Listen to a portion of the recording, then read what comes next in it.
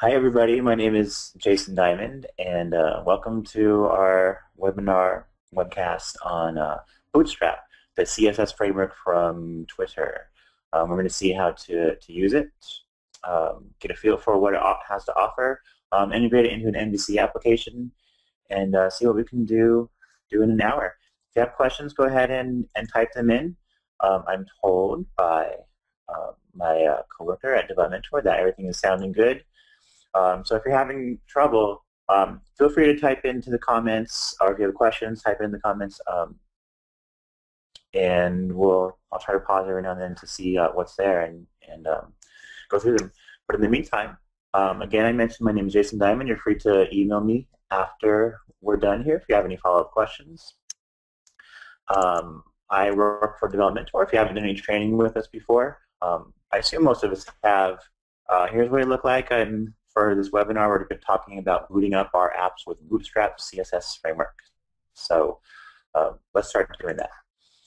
Now, what I want to go over during the course of this hour is downloading and installing Bootstrap.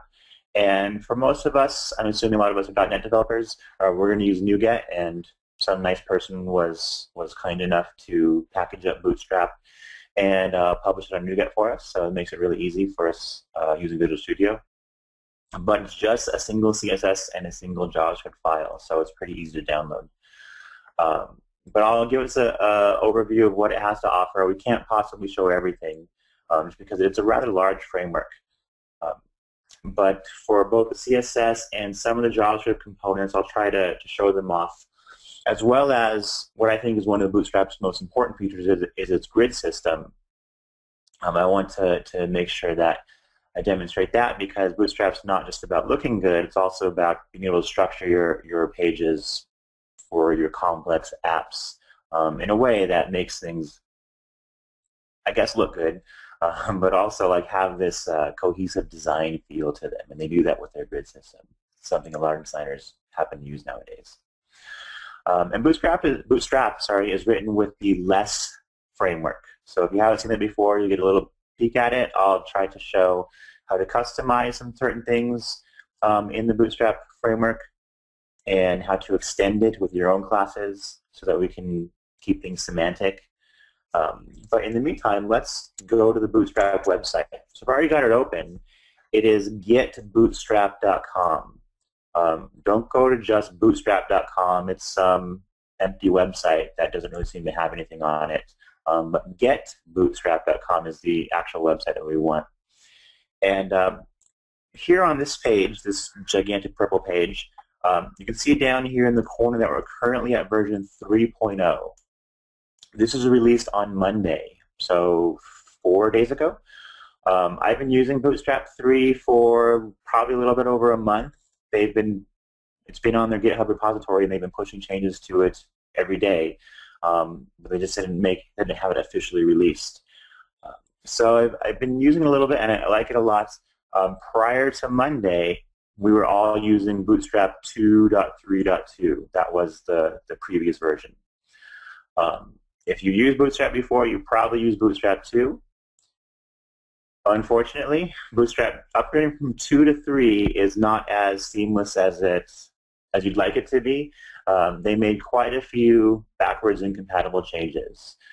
Normally, we frown on that kind of thing when we're looking for projects that we want to use, but a lot of these made sense. They just added a whole lot more new features, cleaned things up a bit, and they used the jump from 2 to 3 as an excuse, or an opportunity, I should say, to try to tighten things up so that it doesn't get too unwieldy, I guess. And it's easy to learn.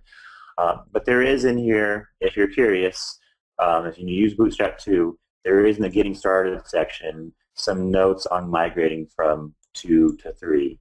And they talk about all the class names that they changed and stuff that was added and removed. So some stuff actually disappeared, and they decided to stop supporting it. So let's talk about the general idea behind Bootstrap, and you can kind of tell from the name that it's about bootstrapping your projects or getting them up and running as quickly as possible. but it specifically focuses on the look and feel of your application, not the functionality. Right? This is not a replacement for MVC or web forms or Rails or whatever it is that you use for your application platform. I'm assuming most of us using .NET, but it is just something that you add on top of your server-side framework. So it makes things look good. Most of us web developers, and I'm not pointing at anybody specifically except for myself, I have a very hard time making things look good. I can make them work really well, and I feel like I do a good job at making the user experience somewhat slick as far as how it feels go, but when it comes to choosing colors and fonts and getting the typography right, it's just not in my skill set. So that's what we use web designers for. If we're lucky, we're working on a project where we can collaborate with web designers. And we can figure out what we need to render in a way that works on different devices we're trying to support, and he'll give us a CSS file, and we'll just type in his class names into our HTML, into our Razor views or our ASP.NET Web Forms, and things will look good. So Bootstrap is kind of like that designer that we wish we were working with, but we don't have to pay for him, and we don't actually have to wait for him to get anything done because he's already done. So we get the CSS file, and let me go ahead and download. Click the download button. I've already downloaded a few times, it looks like.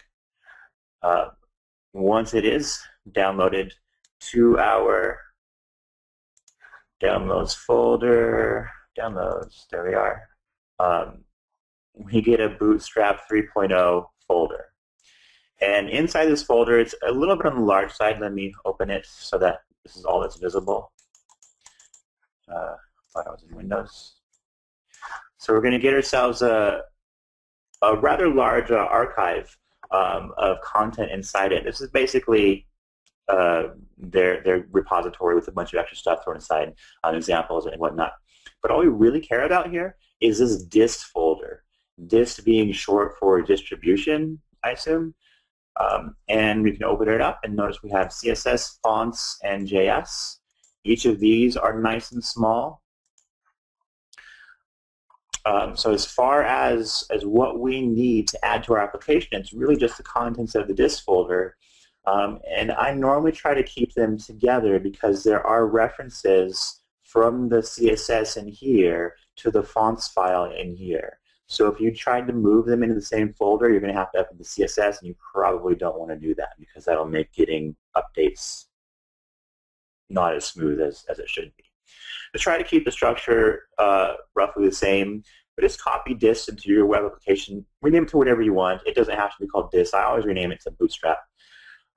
If I'm not using Visual Studio, if I'm using Visual Studio, then I'm going to let NuGet install the CSS and the fonts and the JS for me, which I have open right behind this. So it's just a simple file with CSS and JavaScript and font files in it.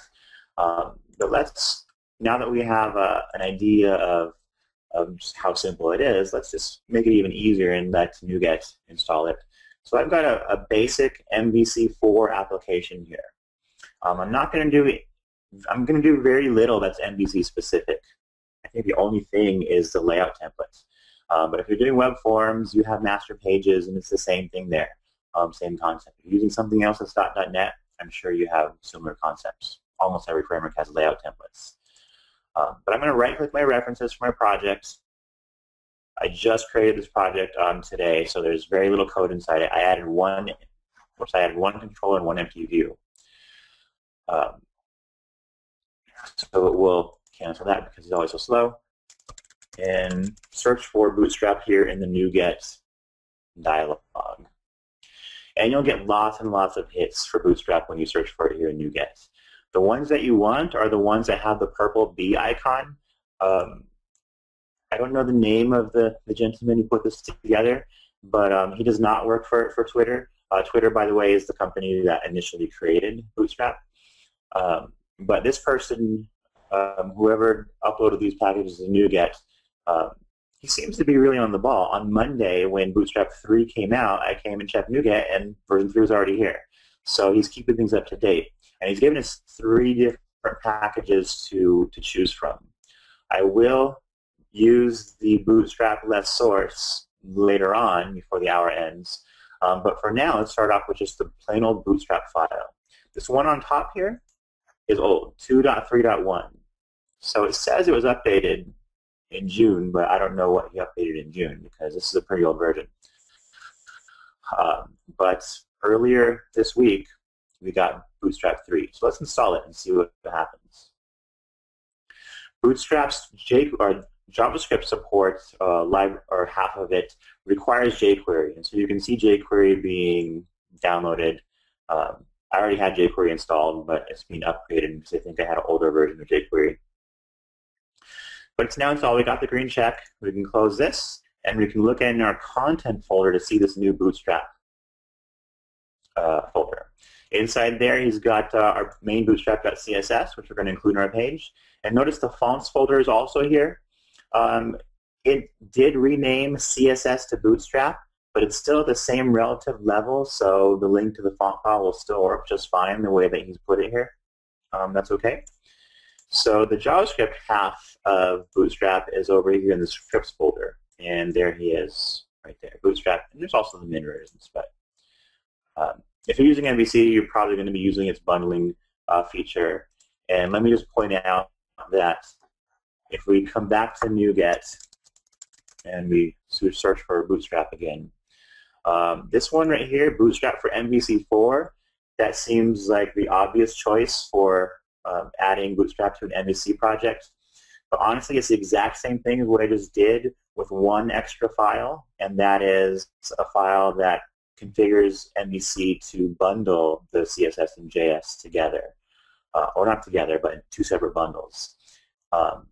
This thing actually depends on what I just installed. I don't know if you can see it down there, but it says twitter.bootstrap, and that is this here. So they're mostly the same thing. This has one extra file that configures the bundling for you. It doesn't actually add it to your application or do anything else. You still have to do that manually. Let's launch the app the app that I have right now, so we can see that it works. Here comes our browser. I'm using Chrome. I always use Chrome because I like its dev tools the best. Maybe when i11 comes out, I'll change my mind. But so far, Chrome seems to be the best. But Bootstrap works in all modern browsers. So I don't really see anything different here. That's because Bootstrap is not actually running in my page. I have just plain HTML, a single H2 element. We'll start adding to this. But it's just CSS and JavaScript. And so let's include it into our page, and we can do that in a really cheesy way by just dragging the CSS into this view itself.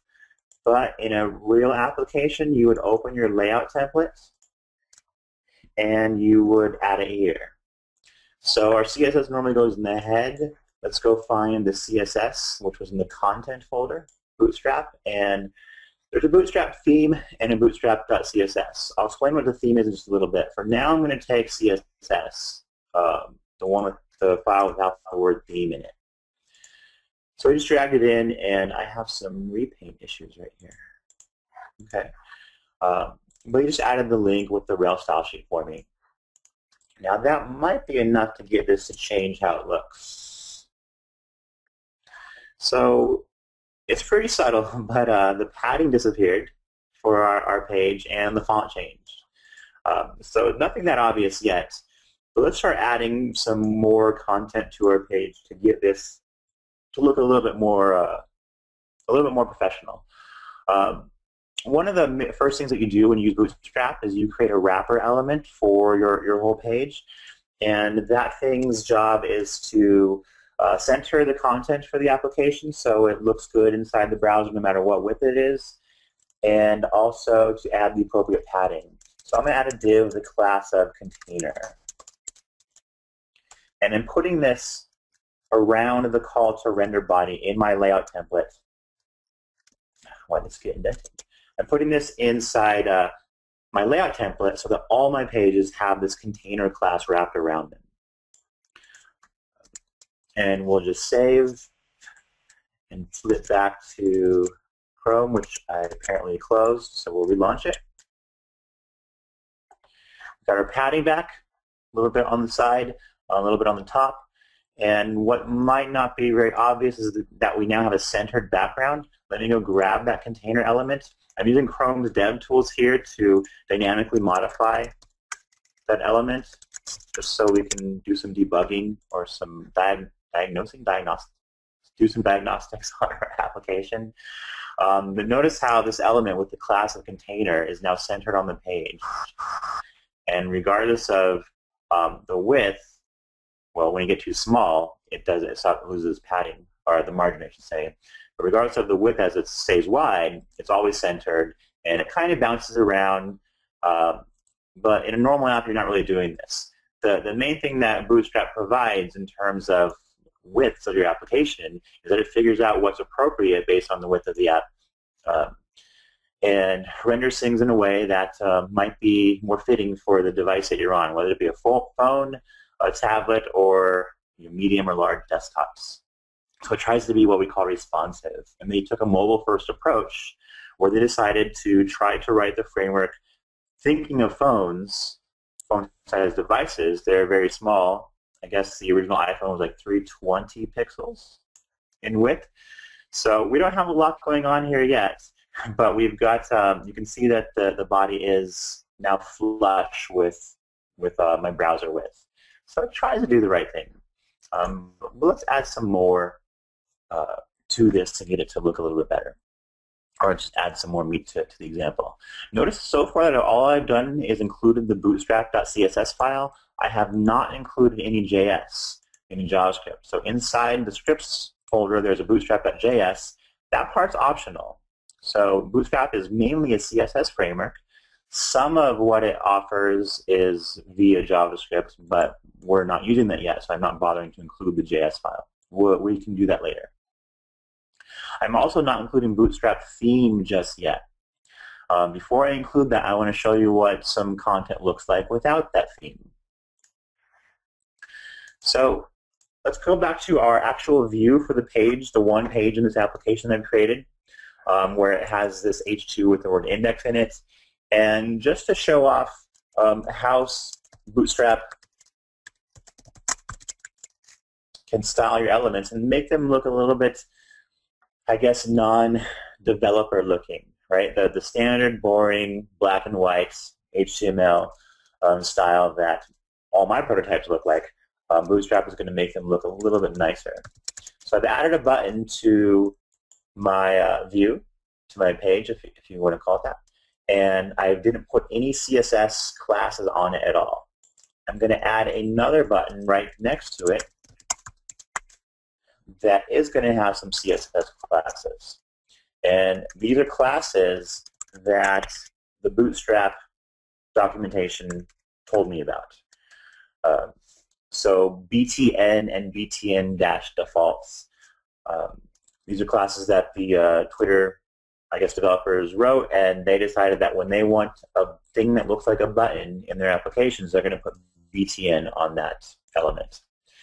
And they tried to make their classes as modular and reusable as possible. So you'll often see a similar looking pattern where you'll see something like button or button-default together. It almost seems redundant, especially when you start seeing other examples like table, class equals table. What is that all about? And then you add more here, and I also want it to be striped, and I want it to have borders. So we see a lot of redundancy when we're using a Bootstrap.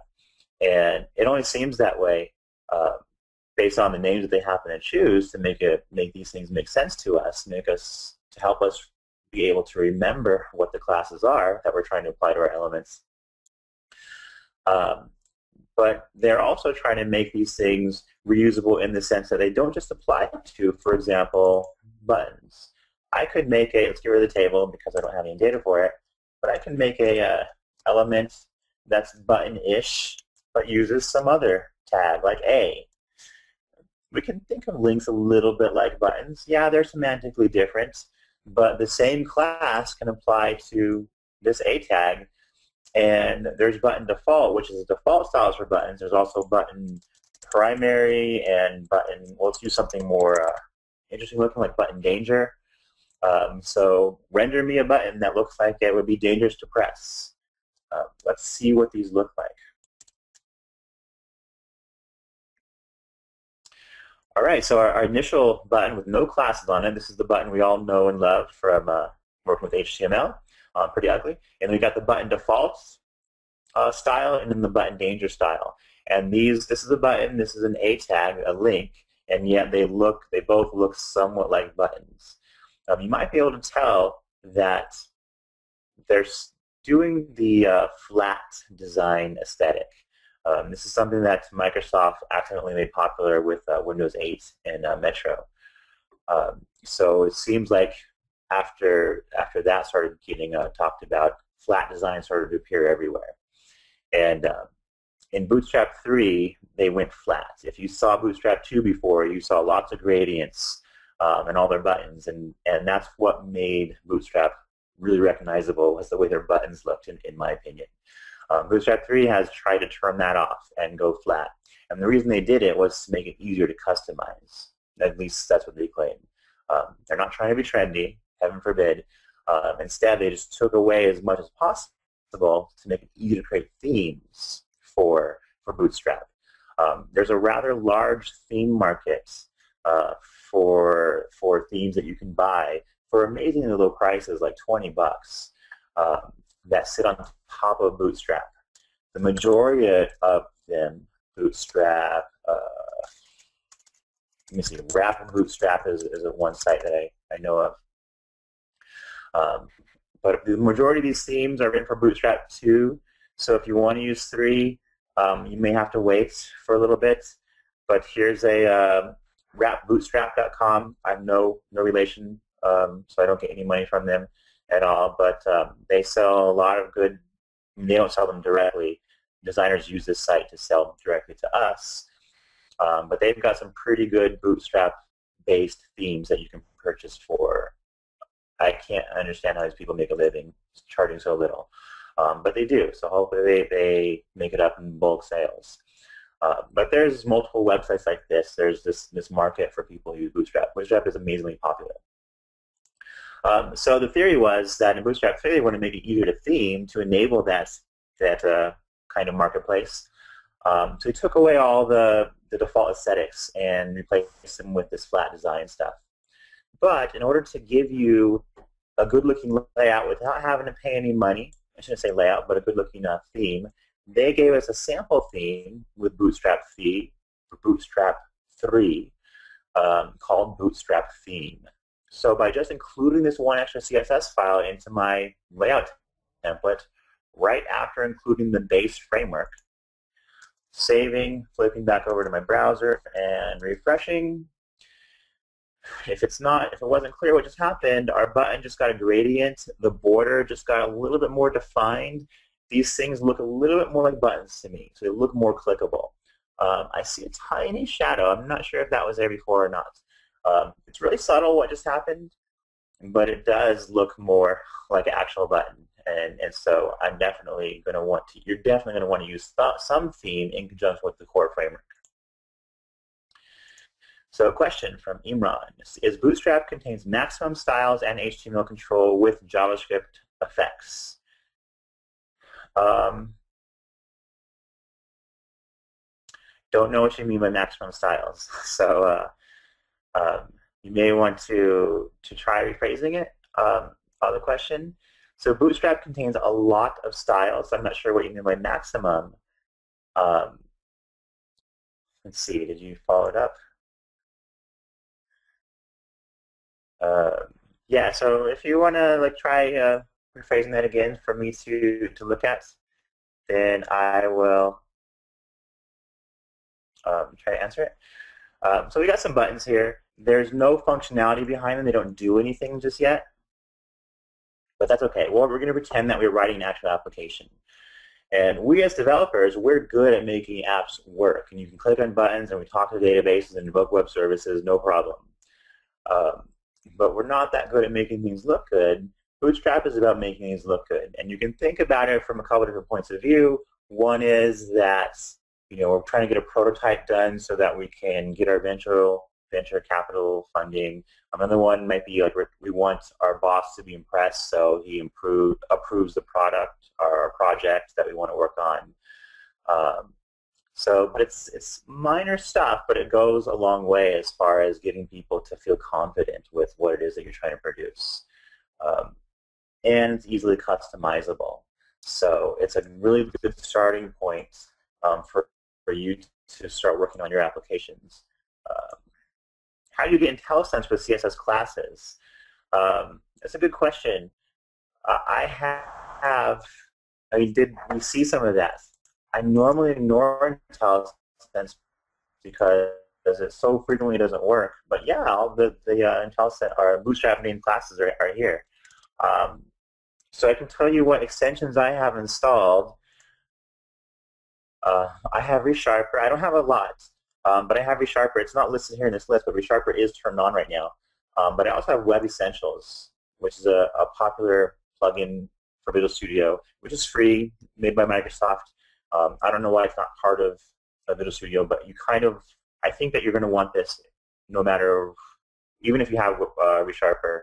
If you're doing web development, you really want Web Essentials. I don't know if he's providing the IntelliSense for me or if it's ReSharper. ReSharper is not free, but I could turn it off. I'm not really using ReSharper. So let's suspend it. So he's now gone, and we'll figure it out right away. So it must have been ReSharper who was giving me the IntelliSense for CSS. So that was pretty sweet. I think I want that back. Oh, that was the wrong place to go. And we'll resume our ReSharper. So if you haven't used ReSharper, I'm not going to talk about it. I will just show you where to go to get it. The company is called JetBrains.com. So it's not too expensive.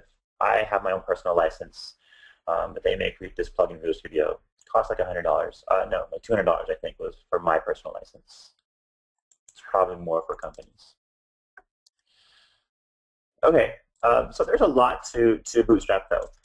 As far as knowing what classes are available and what to type in, if you have IntelliSense, that might make it a little bit easier. But the documentation is really good. So far, all I've shown you is this big purple screen. But they've got this Getting Started section, which tries to introduce things. I don't spend much time here. Instead, I spend the majority of my time in the CSS and actually mostly in the components section. The CSS and the components section are the two pages on the Bootstrap site that talk the most about what different kinds of classes are available. For example, here in CSS, we'll go to the buttons area, and you can see what the different kinds of buttons are that they support. Button primary and maybe button danger they seem to be the ones that I use the most. And don't think of this button primary as being the blue button or button danger as being the red button. That's obviously what they look like, but that's changeable, right? Depending on what your theme is, the color scheme for your site, you may or may not be using blue and red. When you just think of these more as semantic labels for our buttons. So typical CSS stuff. But notice here while we're here on this page that there's also a button LG and SM and XS. Those stand for large, small, and extra small. So you can just throw in those extra behaviors. Think of them as a little bit this way. So let's put button-small onto our A tag, and I guess I close the browser again. So now the dangerous button is a little bit smaller. It's not really that much smaller than the one right next to it, the normal size button. But obviously I can go to XS or LG, whatever. But look at this style about how we're adding multiple classes to a single element, and we're just adding behaviors. They don't create really big classes with Bootstrap. They try to create lots of really small classes. So let's see some more components that Bootstrap might have to offer. The one that I think people recognize the most in Bootstrap is the navbar components. Let's go to the website and click on the components section. And then look on the this navigation area on the left. Go to navbar, and what I mean by navbar is, well, what I mean by navbar is like this purple one up here on the top of the screen. Lots of apps nowadays have these things, and you can tell that as I scroll, the bar stays fixed where it is. That's an optional feature of the navbar component that you can enable or not. They have a really nice full-featured example here. Instead of just copying and pasting it, let's try to build it up from scratch. It is really simple, but I want to put this inside of my layout templates because it's probably, I will probably want this to appear on all pages. So we'll just pretend that's where I want it for now. And it's going to be a div with a navbar class on it. Inside there, we have a div with a navbar header class, I believe. These changed in Bootstrap 3, so I'll probably have to go back and look at the example if I get stuck. So inside the navbar header, we have our company logo or our application name. And that's usually a link to the home page. He's going to need a class called, I think, navbar brand. There it is in IntelliSense. That's very useful. Sometimes I forget how awesome Visual Studio is. And inside that tag, we probably want to have the name of our app or our company or whatever it is. So navbar header, and then some stuff inside there. Let's see how it looks. I built, but you don't really build CSS, so that wasn't necessary. Okay, it's hard to see on the white screen, but I can definitely see that I can see, I don't know if you can see, but there is a header here, and there's a little bit of a border and a shadow. That's so hard to see. Let's make it black so we can actually see it, and there's a class we can put here called navbar inverse. And we launch our browser. Okay, cool. This doesn't look that good. I can tell it's really, really small, but it's got rounded corners. And the rounded corners, like flush right with the top of the screen, does not look good. If I were to put this inside the container, that might have been more appropriate. Let's try it that way. We still want some padding on top. And even though we can mess with this a little bit until we get it to look the way we want it to, I really want it to be outside the container. So I want it to be flush with the top. The reason I'm pointing this out is to show more options. So there is the navbar static top with class which says, hey, I want this to be flush with the top of the screen. And static does not mean what you probably are thinking it means. And CSS static means something different from what I think of, at least. We'll launch our browser again, and the rounded corners just disappeared. So now it fits with the top of the screen. If I had a lot more content on here, and I don't, let's go to our view, and let's start adding some content. So some, oh, I'm in the wrong editor.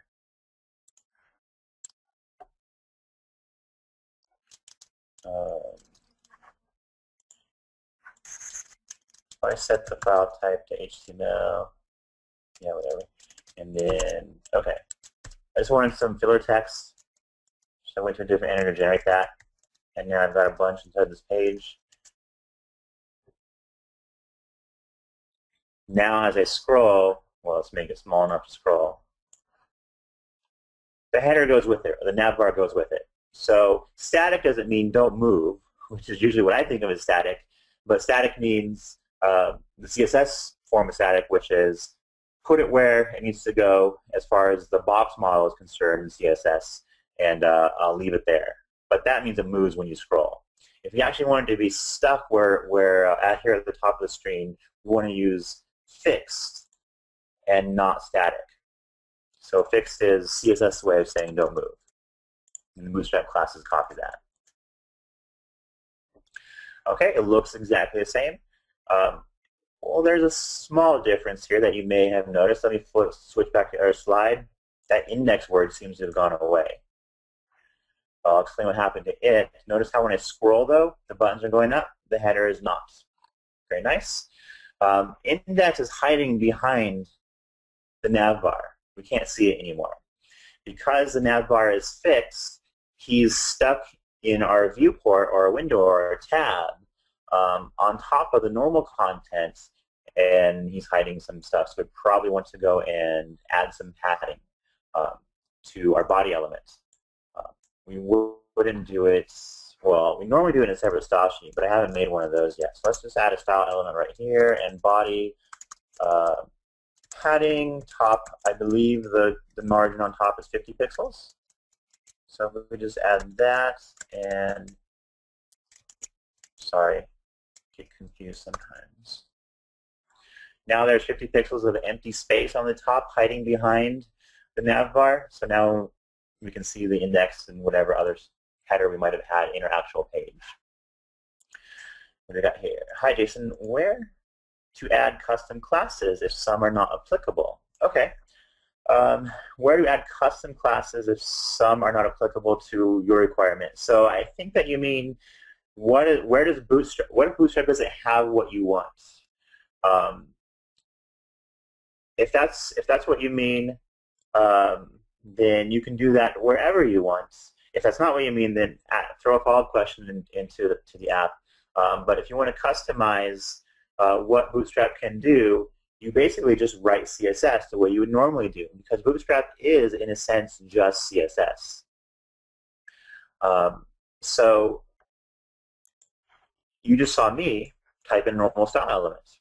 If I wanted to customize what Bootstrap did, I know is what I do is I make another CSS style sheet and I include it after Bootstrap and whatever my theme is, and I just override what they had, and they can add to it as well.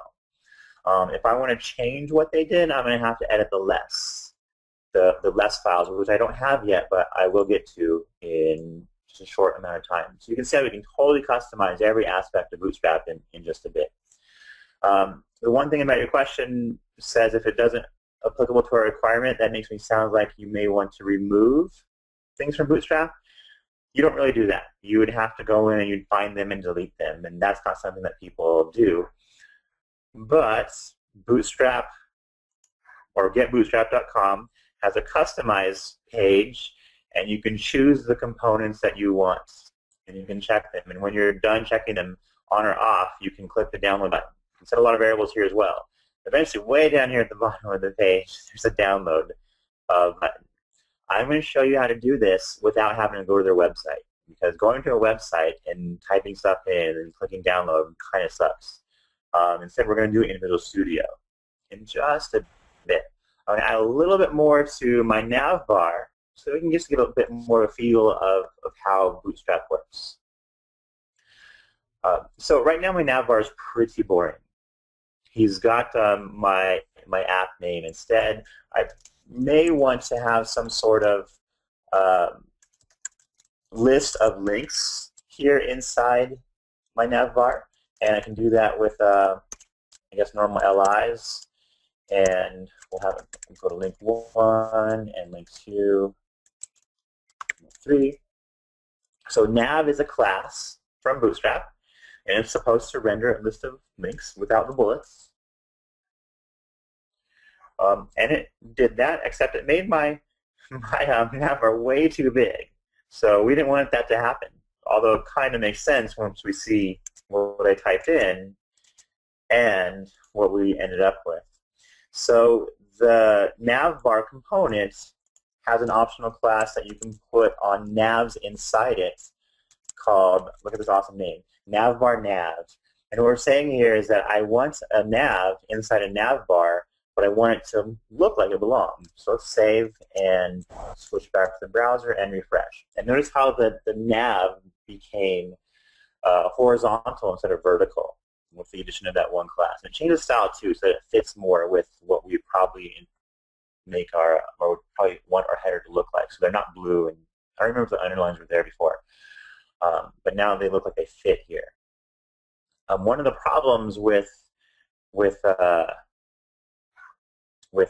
way that I just stuck the nav inside the nav bar is that if I make my screen really small, it has no choice but to collapse, which if we're on a phone-sized device, that kind of sucks. We need to help Bootstrap realize what content is collapsible and what content is not.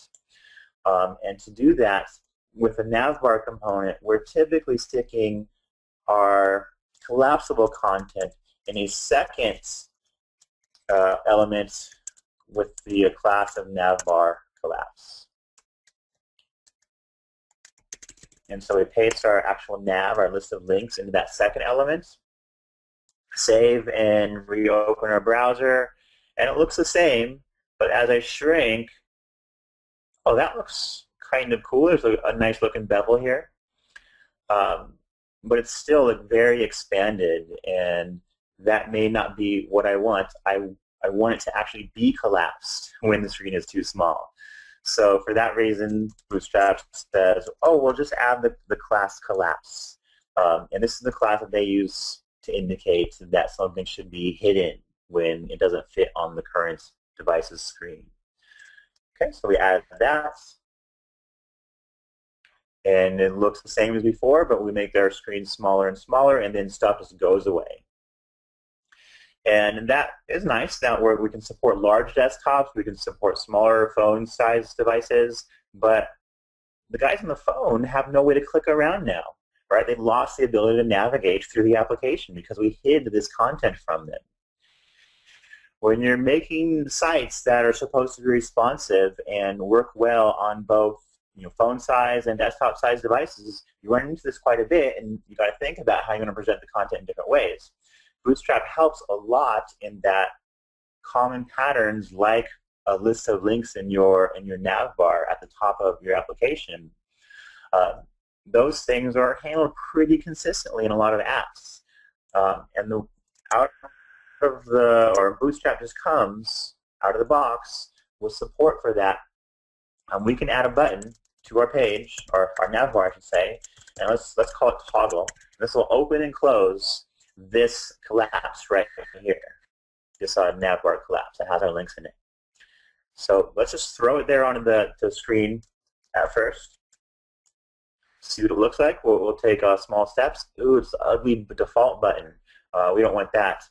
So we can start adding classes like button and button default or button primary or whatever it is that we want. But because it's so common, there is a navbar common dash toggle class that Bootstrap includes. It's basically a combination of button and I think button default or button primary, and also it pulls the button all the way to the right side of the screen to be, I guess, right justified. So we can see that our button's not there at all. It almost looks like it was removed.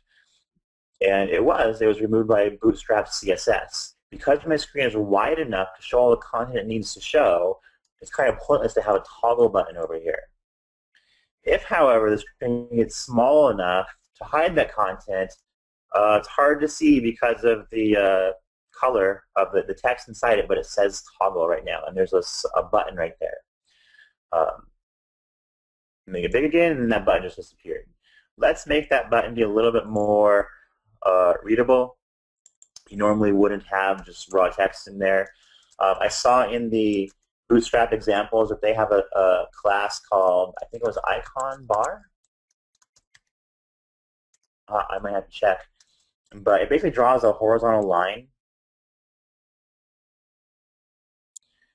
And if we have three of them, we've got three lines on top of each other. And now this looks like the common button icon that you see nowadays to open a menu. And in fact, there's one right there in Chrome. So this is the one that opens Chrome's menu, and here's the one that now opens my menu, except I just click on it and it doesn't work. So we're going to get that to work. This menu right here with the three lines on top of each other, I've heard it referred to as a hamburger menu. I think it's because there's a bun, a piece of meat, and another bun at the bottom. So if somebody says click the hamburger menu, they mean this one right here. I didn't know that until recently. So why doesn't my hamburger button work? Why isn't it toggling open this list of links? Well, because this is some interactive behavior that's going to require JavaScript. And I did not include or write any JavaScript into my page Bootstrap wrote some JavaScript for us, which is often nice of them. I just have to include it in my page somewhere. And here it is, bootstrap.js. Because Bootstrap requires jQuery, it has dependency on jQuery, we have to drag this into our page after we include jQuery. So here's the line of code, I guess, that MVC4 uses to include jQuery into the page via a minified bundle. And you can do the same thing with Bootstrap, but I'm not bothering because that's not really necessary. I'm just going to include the JavaScript file after jQuery, and I should see different behavior. So we got the JavaScript on the page. Let's test it out, and oh, it still doesn't work yet. Bootstrap's JavaScript needs to know when you click on a button, what should it toggle open or closed. And to do that, we have to write JavaScript, and we'd have to handle a click event. And then when you get the click event triggered, we would then find this element right here and hide it or show it. But this is such a common task that Bootstrap tries to make it easy for us.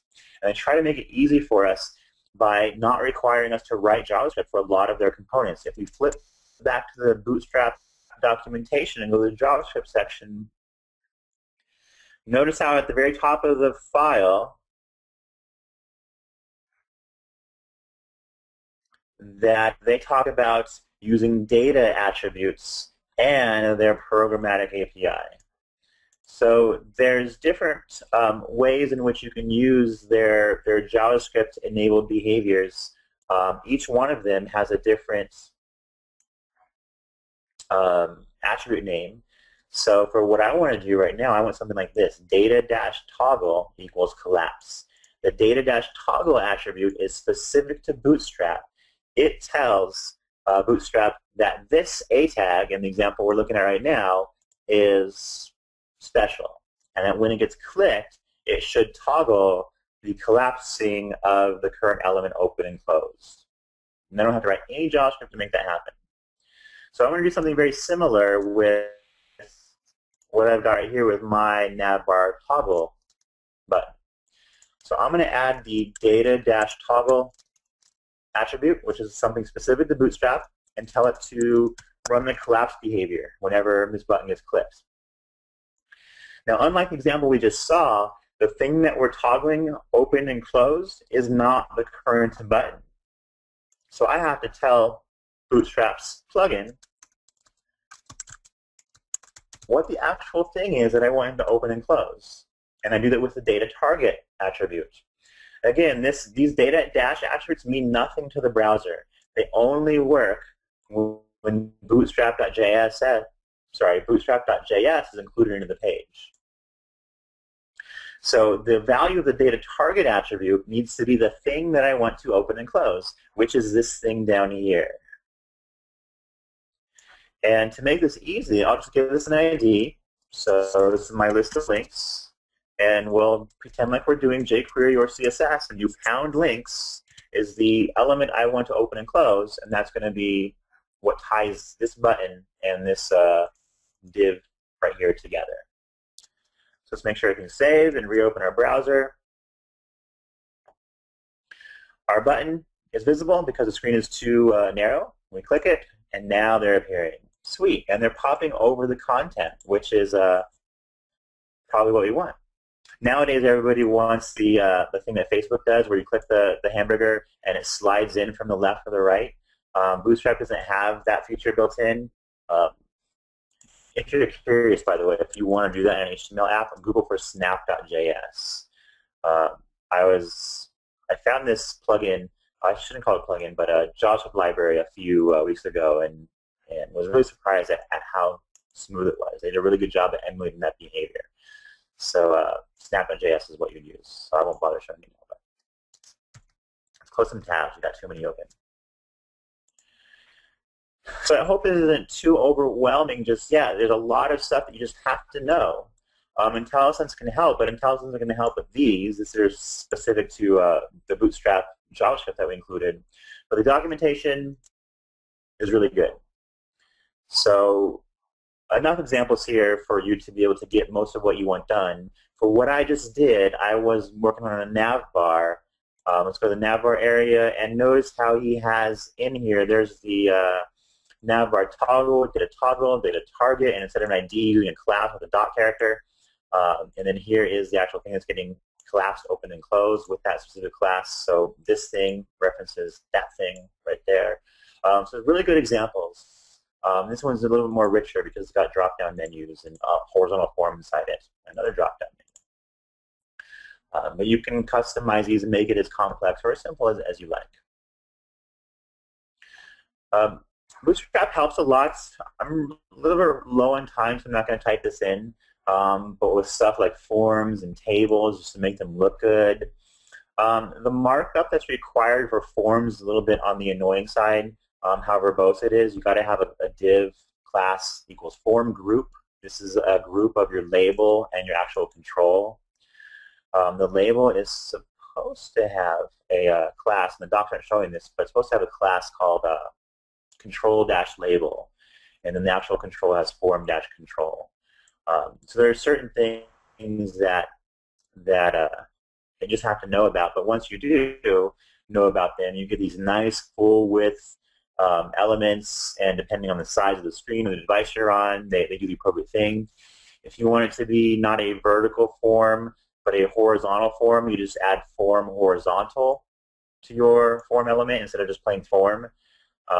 And then it just looks different, but it's this exact same markup as it was before. So I want to talk about the grid system, though, and then less. That's about all the time. Well, we don't even have enough time for that, but we'll do it anyway. We'll go a little bit long.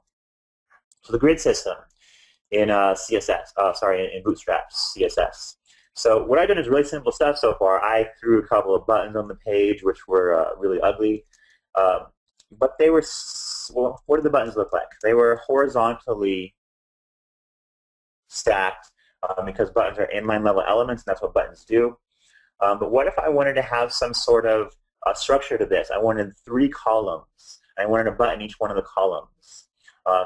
Bootstrap's grid system allows us to do this kind of layout without tables. And I don't want to talk about the big debate between tables and CSS and how you should or should not be doing your layouts. In my opinion, the CSS guys won and the table guys lost. But tables are still so easy. I see lots of developers doing them. Bootstrap makes it almost as easy as tables. So the main thing that you need to do is create a div with a class of row.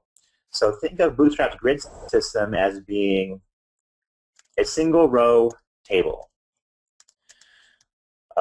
So with this new row class, I've now defined or told Bootstrap that the things inside here are going to be laid out horizontally across the screen, and I'm going to tell it exactly how to lay those things out, not just stack them as close to each other as possible. So if you think a little bit like tables, so a table would have a TR, and inside the TR there would be multiple TDs, something along those lines. Rows are kind of similar. So this div class equals row is like my TR element. Now I'm going to have 3 TD style things inside the row.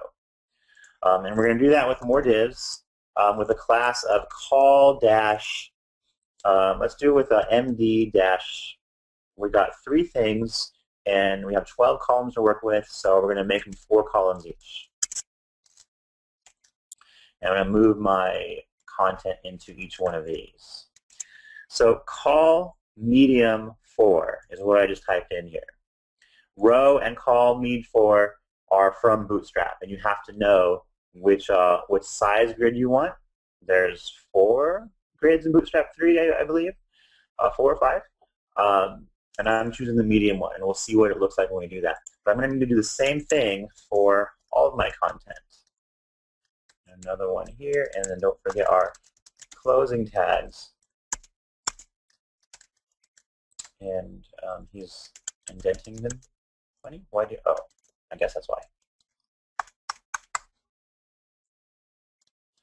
Okay, let's get rid of our table because that was just so that we can use it as an analogy. But now I basically said I want this cell, if you think of it that way, to be 4 columns wide, kind of like the call span attribute on cells. see how it looks, and then we'll check out this question. Oh, hey, they're stacked vertically on top of each other. That's how I wanted.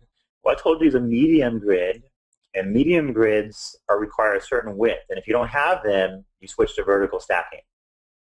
If I'm on a phone, I'm going to see my buttons stacked vertically on top of each other. If I'm on a device that's bigger than a phone, maybe a tablet, or I guess medium is for desktop-sized devices. Once I get big enough, then it starts using the full width and spreads them out. The size of the buttons is varying, and that's making it look a little bit ugly. So let's throw an extra class on the buttons, button block, which says use the full width. Button block. How about for this one right here, instead of button block, we'll do a text center. Just try out some different options. And reopen the browser. So these two buttons are now full column width. This one is centered in its column. We have lots of control. Do we need to plan the layout considering Bootstrap structure, or can we have any complex layout? You can have any complex layout. It's a really good question. In Bootstrap's grid system, your rows can be nested. So based purely on that feature, you can have really complex nested rows inside rows, basically grids inside grids, and do what you need to do. The grid system is always proportional or fluid, and so it's based on percentages. And no matter what the sizes of your device, they will expand and contract until they get too small, in which case they just fall down. And this one is getting small pretty quickly because they chose a medium grid.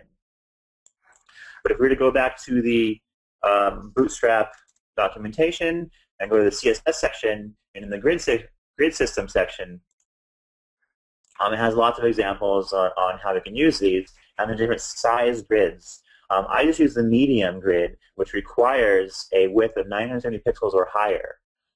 The XS grid, the extra small grid, will maintain its horizontal cells no matter what size the device is. So if you want a grid on a phone size device, sorry, using the wrong tab, change your MDs into XSs, extra small,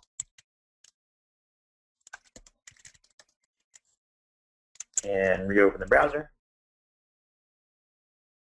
We've got our grid, and no matter how small I get, it stays as a 3-column grid. Or it tries. It's doing its best. This is probably around the size of 320 pixels or so. So it still tries to maintain this grid. But the idea is that you can decide, based on the devices that you're supporting, whether the content should be laid out vertically or horizontally. And if we can't lay it out horizontally, we just fall back to stacking it on top of each other. And if you use Bootstrap 2, we had a grid system there as well. Use different class names. There's only one grid. In Bootstrap 3, there's 4 grids. The extra small, the medium, and the large. Basically, in Bootstrap 2, you have the small grid, I believe. And if you had you use different class names, but you didn't have the others. In Bootstrap 3, you can control when your grids fall apart and they just stack. But they're always based on 12 columns, and they have a fixed amount of space in between them that you may or may not like. There's something that's really bothering me about what we're typing in here. And you may recall all the debates that we had in the past, if you've been doing web development for a long time, about how HTML is for your structure, the structure of your content, and CSS is for the presentation. And they always told us, never make CSS classes that have the name blue, for example, that applied the color blue to something. Instead, do something more along the lines of danger. Right? It means something very semantic. It means don't click me unless you know what you're doing. Therefore, we may decide to render it as a red button, which Bootstrap's default theme is doing, but that's not important to what it represents. But having to throw row and call classes in here and text center and button block, there's no way you can argue that these things are semantic class names, in my opinion. So it's almost like Bootstrap is saying, oh, we don't care about all those best practices. That's not really true. They're giving us the tools that we need to do what we need to do. And if we're using the CSS, we have to use their class names. If we're just making a prototype, that's okay. Who really cares how sloppy it is? I don't really mean that, but if that's your attitude, I always care. If that's your attitude, then go ahead. Do what you got to do. Make it quick and dirty. Get it done. If, however, your prototype is going to become your final product, which it often does, then you may want to take a little bit more effort into keeping things semantic and not having to dirty up your HTML with all these kind of things, because honestly, those things are not that cool in my opinion. So let's see how we can customize Bootstrap to get rid of those, but still use the features that Bootstrap has or offers. Bootstrap is a less-based framework. Less is let's use this browser, is a language that looks a little bit like CSS. It looks a lot like CSS, but it's got some extra stuff in it. So it's got variables, it's got mix-ins, it's got math, so you can invoke functions. So it's kind of like the language that every programmer always wished CSS was. And there are other versions of this idea. Sass is another popular one. Stylus is another popular one in the Node world. Sass is popular in Ruby. Less seems to be the most popular in the .NET communities that I've noticed. I guess it's lucky for us because Bootstrap uses less. For whatever reason, I guess that's what Twitter decided a long time ago. So if we want to modify the actual source code for Bootstrap, we have to get the less code for Bootstrap. I know that sounds funny, but less is a language kind of like CSS. So let's go find the less source code. And we're going to get that via NuGet. So a question first from Mr. Bashir. The only conflicts I'm experiencing is paddings and margins. How to resolve this? So you're having conflicts with Bootstrap's default padding and margins. Okay, so let's say that you didn't like. This is a good question. I will get to the less in just a second. But let's open my browser again. And there was some default behavior that you didn't like about the padding of the H2, for example, that we have on the screen here. So I'm using Chrome, but all browsers have this now. Right-click the elements. It's not always this easy, but you can basically do the same thing. Right-click the element and choose Inspect Element. And now you can see in this section right here all the paddings and margins that were applied to the element. And you can figure out what was applied. I see this has a margin top of 20 pixels. Let's turn that off. And oh, now it has a bigger margin, it looks like. So I'd have to scroll down and find what the margin was set at. But these dev tools make it really easy for me to find what's going on. But let me go and modify this margin top. Let's make it 40 pixels or something else. So you can see how to override what Bootstrap is doing. So that's just an H2 element, and we'll make his margin top be 40 pixels, just normal CSS. When I'm customizing or trying to override what Bootstrap does, I often run into issues with specificity. In this case, that didn't happen. This looks like it's got the right margin on top. If we inspect it, we can see it's got 40 pixels, and my margin overrode his margin, which is what I wanted to have happen. And by his, I mean Bootstrap's. So the problem, though, happens when Bootstrap's CSS classes are more specific than mine. And when that happens, you either have to resort to the pound important hack to say, hey, browser, I don't care what Bootstrap said. I'm more important than Bootstrap. So make it 40 pixels, even if Bootstrap had some other value. If you had a conflict, this is like one of the easiest ways to get over it. But it's kind of frowned upon. Instead, what people would rather have you do is make your selector more specific. And you can choose which is more appropriate for you. I agree that it'd be a better idea to make your selectors more explicit. What I often end up doing is making an ID of my app and sticking it on my body. And now with the presence of this ID here, this is very specific to my application, right? Nobody's ever going to define this. An ID is always more specific than a plain element name or a class name. And now this will overwrite everything in Bootstrap, I guarantee it, because of the presence of the ID. And so you just put this in your page once, and now you have a hook that you can always add your selectors that makes it more important than anything that Bootstrap wrote. So if you're having trouble modifying paddings, I would try inspecting it to figure out what Bootstrap is doing. And if you need to, pound important, not pound, bang important right here, or use a more specific selector. So, but this is just normal CSS stuff. Is Bootstrap not at all compatible with IE8? Oh, that's a really good question. I forgot to mention it. Bootstrap 3 is compatible with IE8 and up, they claim. Bootstrap 2 was 6 and up. Now, IE8 can't do the responsive thing. So when I'm here inside Visual Studio and I open my browser, and I were to resize and stuff appears and reappears dynamically, IE8 doesn't have that feature. That's a feature of the browser called media queries. And I've just visited caniuse.com, and we can type in media queries right here. Bootstrap relies on these, and look at the only red on this chart.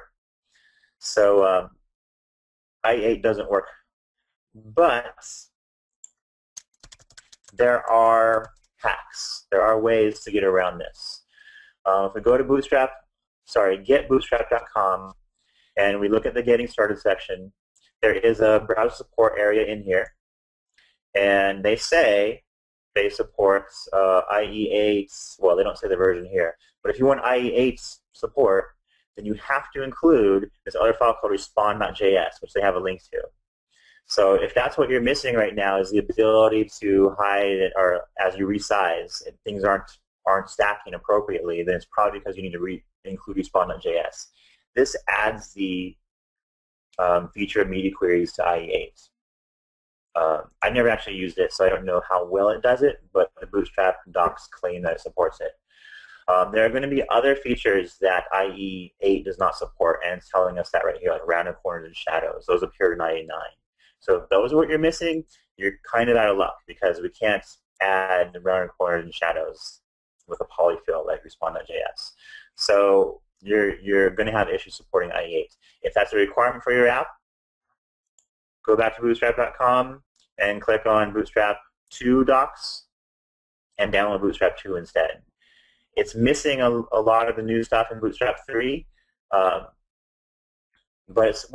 this is actually going to help your problem. If your problem is you need the media queries or the rounded corners, you just have the same problem here. Include respond.js and just forget about the rounded corners. There's nothing you can do about that. So at some point, hopefully IE8 will die. IE9 is, in my opinion, when IE got good. And IE9 is a very respectable browser. Good support for a lot of standards. So a question from Jason, have you explored Zurb Foundation?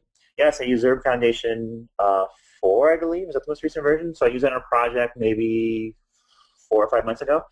And it was cool. I liked it. At the time, I used Foundation because it had multiple grids, and Bootstrap 2 did not.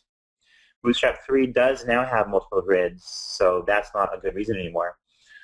My opinion of Foundation was that it came with less out of the box than Bootstrap does. Bootstrap has more, but Foundation seemed like they spent more effort making it customizable. So overriding the default styles in Foundation was a lot easier for me than Bootstrap.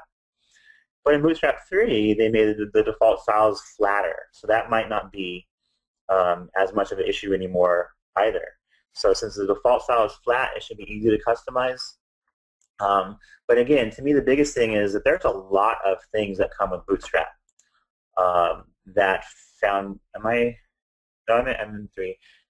these things right here. Foundation does have a nav bar. It has a lot of the same components, but it doesn't have as many, especially if you look at the rich JavaScript stuff. So Bootstrap just had more, and I felt like I was missing that with Foundation. The other main difference is that Foundation uses Sass and Bootstrap uses less. So that might influence which framework you choose. Sass seems to be more popular in the Ruby community, and Ruby guys seem to use Sass and Foundation a lot more than Bootstrap. So it depends on your requirements too. Okay, but since we're talking about Sass and less, let's finish things off by just showing a quick little demo of how to customize things with the less source code for Bootstrap. So I'm not going to go to GitHub or download source code because we use Visual Studio, or I am right now. I hope you are too, and then you're seeing some interesting stuff. But I'm going to Google or search NuGet for Bootstrap again, and the same purple B icon, there's a less version of that as well. So let's install the less version of Bootstrap. Oh, there's a small conflict. So apparently the less version comes with the JavaScript. If you're using the less version, you probably won't also have the non-less version, the CSS version. So you'd probably uninstall this one right here. Let's not do that and just pretend that we did. So far, I haven't changed the app at all. Because I haven't changed what my layout page is including. It's still including bootstrap.css and bootstrap theme.css. What I just installed via NuGet is here in my content folder, there is a new, well, it's the same Bootstrap folder. So I guess it's changed in 3. In Bootstrap 2, the NuGet package made a less folder, LESS, and so all these files were in there. But now they're kind of all mixed together. And because of that, I'll leave it how it is. But all of these less files, there's a lot of less files in here. There's only 2 CSS files. There was the main bootstrap.css and bootstrap theme.css. Bootstrap.less includes a bunch of import statements. And so the Twitter guys who wrote Bootstrap wrote the framework in, I guess, a modular way in multiple files, and they just compiled them all together with this one main file, bootstrap.less. What you're seeing right now, by the way, in terms of the 2 screens, this is the less file, and this is the compiled CSS. Less has variables and math and a bunch of stuff that CSS doesn't have, so the browser has to use the compiled CSS. And the feature that's making this dual screen up here comes from, sorry, that was the wrong menu item, Extensions and Updates, Web Essentials 2012.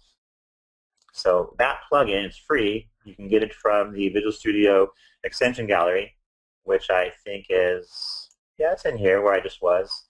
And then I think you have to go online and search for Web Essentials. You don't actually have to search for it because it's always at the top. It's super popular. But it's got this feature turned on, which I actually find really annoying. So I disable that feature with Web Essentials.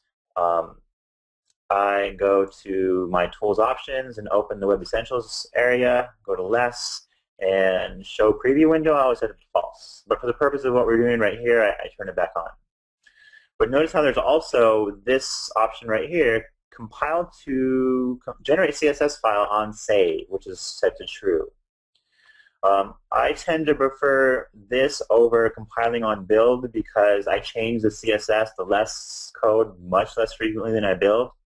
And Bootstrap's a rather large project, a lot of less files, and it takes a while to compile, so I don't want it slowing down my build. So I just have it generate the CSS when I save the file.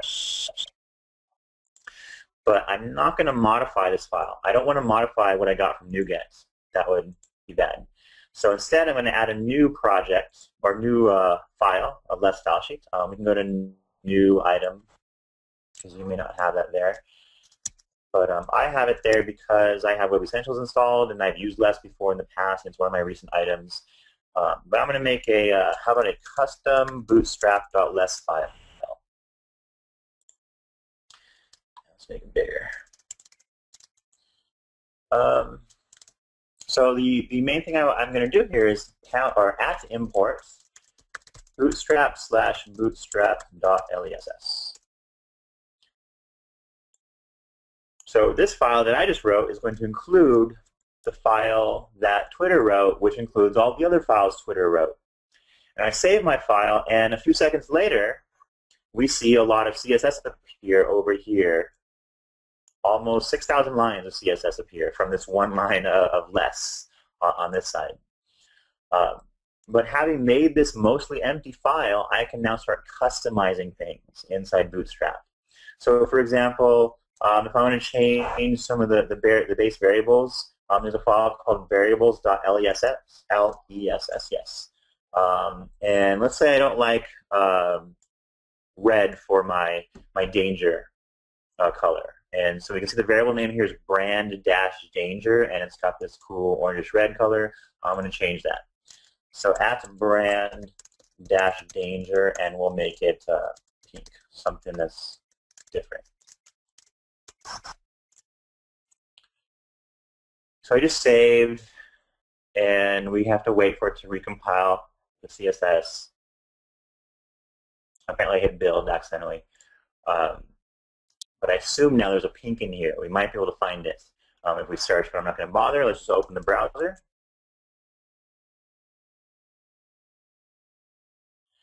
And that looks red to me.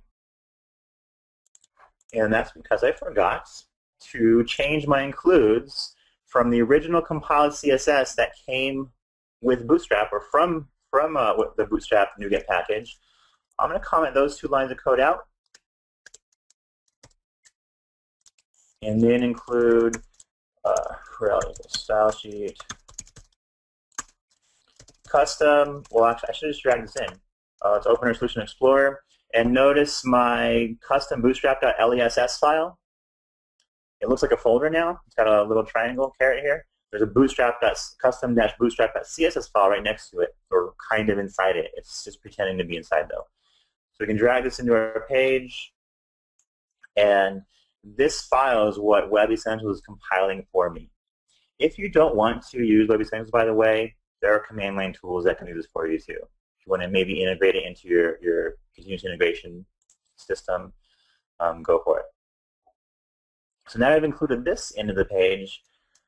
Let's launch our browser again. And hey, there's some pink. It looks like we lost our theme. Also, we don't have gradients on our buttons. So they're too flat to me. I don't like the super flat. Okay, I want to see a little bit of gradients in my stuff. So let's import Bootstrap. I think it's theme.ls. And then wait for it to recompile.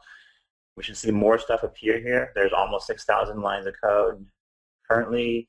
And then with the additional file, it gets bigger. So now there's over 6,000. And this is all the gradients and whatnot that come with the default Bootstrap theme. So yeah, now I got a pink gradient. Okay, looking good again.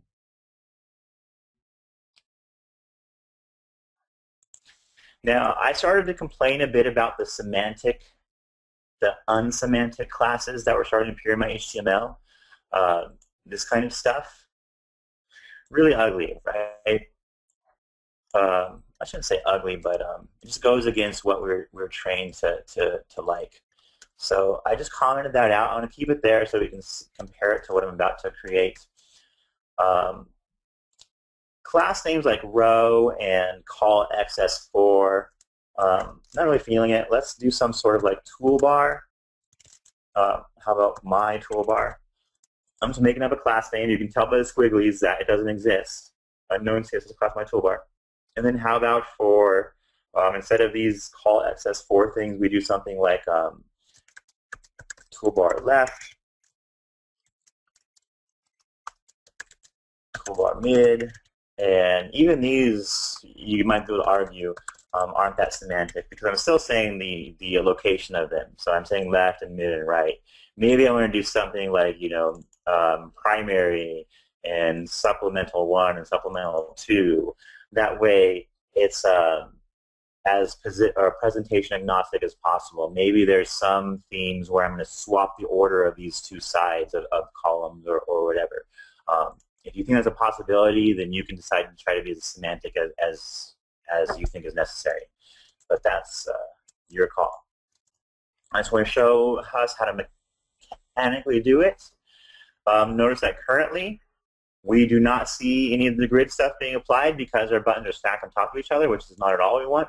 These classes don't exist, so of course nothing is happening from them, and the default behavior for divs is to stack on top of each other.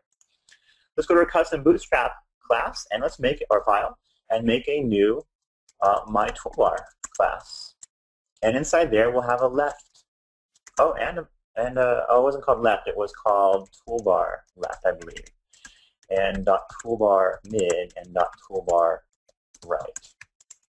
One of the awesome features of less is that you can nest your CSS inside each other. I love this.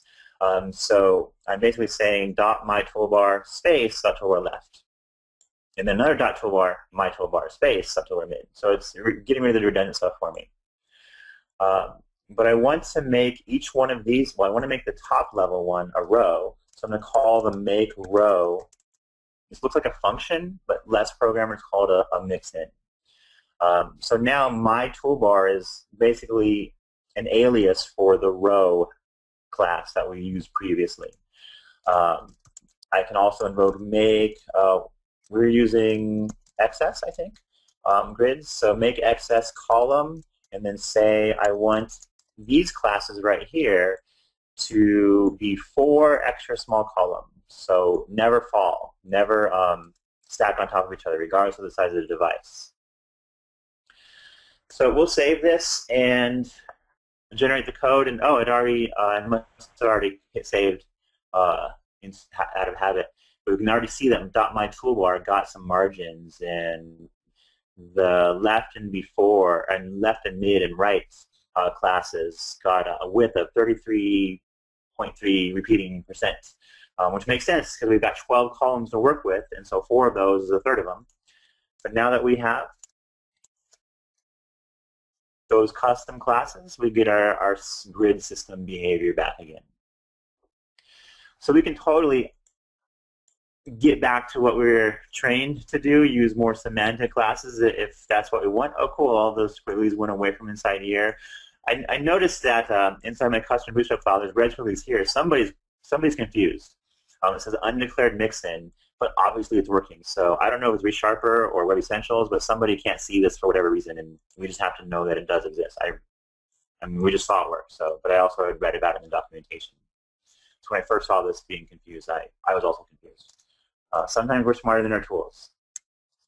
When you're customizing your Bootstrap, always do your custom variables and classes after you do your imports. Don't do it before. That was confusing to me the first time I started using less. But Bootstrap's a pretty big framework, and they wrote it in a way that gives us a lot of control. They wrote it to be customizable, and they wrote it to be responsive. So we get a whole lot of stuff for free. If you're going to use it, though, please either spend the time to create some sort of theme or spend the 20 bucks it costs to buy one. When I first started seeing Bootstrap, I first encountered it a year or so ago, and I started using it, and I go to a website and I see Bootstrap there. I just recognized the font, and the buttons weren't really obvious, and the nav bar was really obvious. And at first I was like, oh cool, this guy's using Bootstrap too. And then I see another website, oh, he's also using Bootstrap. Now I'm to the point where I'm like, oh, Bootstrap again? So put some effort into making it look unique so that it doesn't look played out.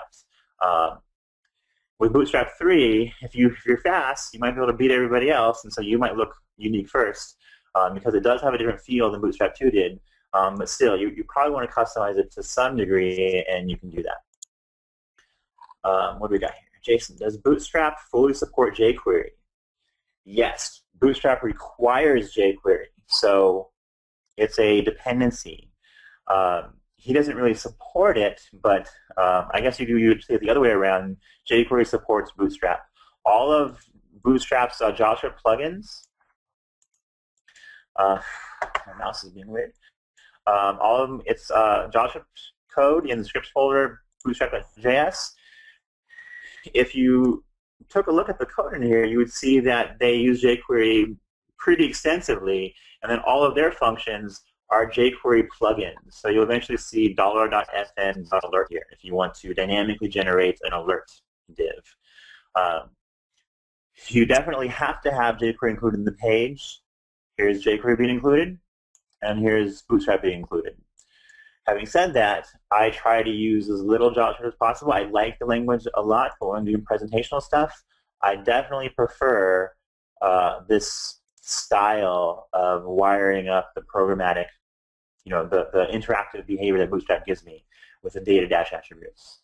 So I try to use those. If for whatever reason I can't, and there's a lot of reasons why I can't for certain use cases, then I write JavaScript. And I'm a big fan of jQuery, so I'm using jQuery all the time. And the fact that Bootstrap is using jQuery as well makes it really easy.